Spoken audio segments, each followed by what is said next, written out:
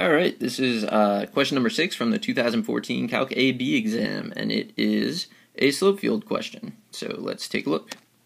So in part A, you're actually given the slope field, and what you need to do, it's really a differential equation problem actually, but you're given the slope field, and what you have to do is sketch the solution curve through the point 0, 1. So dy dx is given. It's 3 minus y times cosine of x, so I think you can anticipate having to solve that differential equation. What I'm going to do is I'm going to look for where it's 0. So it's definitely 0 at anywhere x is negative pi over 2 or pi over 2 because of the cosine of x being 0 there. It's also 0 when y is equal to 3, but that turns out not to matter, I think, in this problem. So what I want to do is draw my solution and just make sure that along those vertical lines I have maximums or minimums. So there's a point 0, 1, and what I do when I'm drawing a particular solution is I imagine that this is some sort of flowing water and that I'm just dropping a twig into the water and I'm seeing where it goes. So starting there and moving to the right, it's going to go up, and then it's going to start going back down. So just kind of follow the contours. I don't know how they grade these because I feel like you could sort of reasonably think several graphs look pretty right. I mean, they'll all have the same basic shape.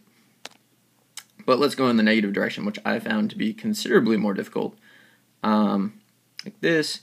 So I did that for kind of half of it, and then I'm going to go back up. And it's just going to keep going up until, I don't know, someplace far over to the left, I think. And then that would be my answer, and I'd be totally done. But I want to point out that at those points, you should have kind of maximums and minimums, and it should be differentiable at those points. It shouldn't be a sharp turn. So that would be my answer to A. And let's move on.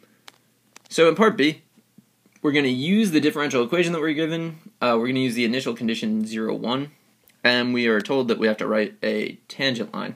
So I'm going to plug 0, 1 into this derivative, and that's going to give me 3 minus 1 times the cosine of 0, which is just 2 because the cosine of 0 is 1.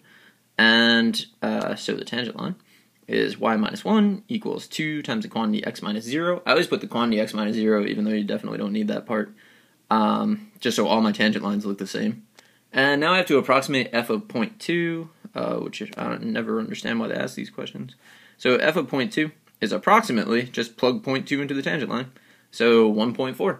Alright, and let's move on to question C.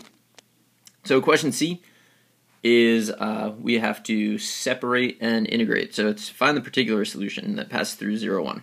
So we're going to separate and integrate. So dy over 3 minus y equals cosine of x dx. Usually on the scoring guideline, I don't know if you've ever looked at one of them, if you don't separate, you're not really eligible for any of the points on this part of the problem. So make sure you separate. What I like to do is multiply through by a negative here. So I just have y minus 3 in the denominator.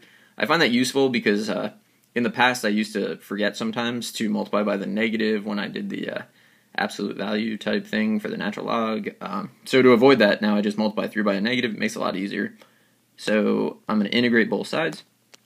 The left side, I get the natural log of the absolute value of y minus 3. On the right side, I get negative sine of x plus c. And I'm going to exponentiate before I solve for c to get rid of the natural log. So what happens is I'm getting rid of the absolute value, and I'm bringing down the constant at the same time, so I can drop the absolute value. If I didn't bring down the constant at the same time, I wouldn't be allowed to drop the absolute value. So that's an issue you should definitely be aware of. I recommend you do it the way that I'm doing it, obviously. So let's solve for c.